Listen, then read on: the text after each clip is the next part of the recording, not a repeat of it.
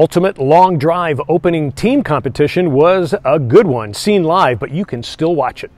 Traveling Golfer also has another show called At the Turn, where we taste the food and drink at 4 golf courses along the Myrtle Beach Golf Trail.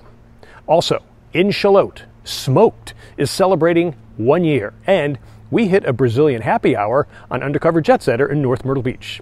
This is the Carolina Buzz Daily Digest, brought to you by Wingding TV. We imagine, create, and distribute your message through video, audio, and cutting-edge digital marketing. Go to wingding.tv to learn more. Now, we had a chance to be at the live Ultimate Long Drive opening team event in late April. It was a virtual event with the black versus the red team. Now, how about these numbers? The longest drive is 392 yards. The number of viewers was 245,000. Don't worry if you missed the live show. Wingding has edited down the tense, down-to-the-wire competition. Head to wingding.tv or the free Wingding app. Traveling Golfer was busy this month. Their segment highlighting Rivers Edge and Arnies' Revenge, the famous 9th hole there in Shallotte, is now airing on Wingding TV and also on NBC Sports. Traveling Golfer isn't done, though. Coming up in the middle of the month, you will see the Traveling Golfer's version of At the Turn, showing you some of the best dishes to enjoy at golf courses on the Myrtle Beach Golf Trail. Now, one of them is the Pearl in Calabash, North Carolina. Now, I was able to join producer Dustin Gilder and marketing sales expert AJ Gohill and the Pearl's Trey Ernstis to try some of the Pearl's incredible Carolina barbecue.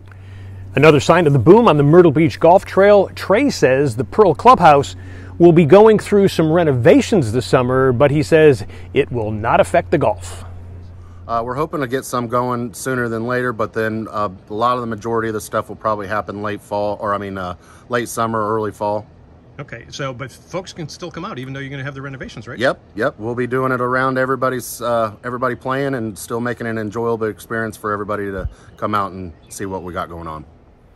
Back in Shallotte, North Carolina, Smoked, one of the hottest new restaurants that we profiled here on The Buzz, will be celebrating its 1-year anniversary. They will have live music on Friday and Saturday night on Main Street in Shallotte. In addition, the owner group will be releasing its plans for its new venue called the Pour House, as in pour me a drink.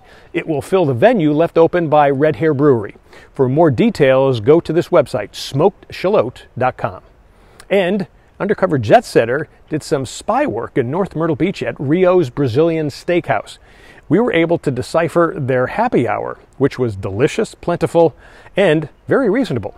For more information, go to rios.com, RIOZ.com, and you can catch the full segment on wingding.tv. That's this edition of the Carolina Buzz Daily Digest. You have some Carolina Buzz to share, drop us an email. Or if you'd like to be profiled on the main show of Carolina Buzz, call us at this number, or check us out over on wingding.tv. I'm John Daly. See you next time.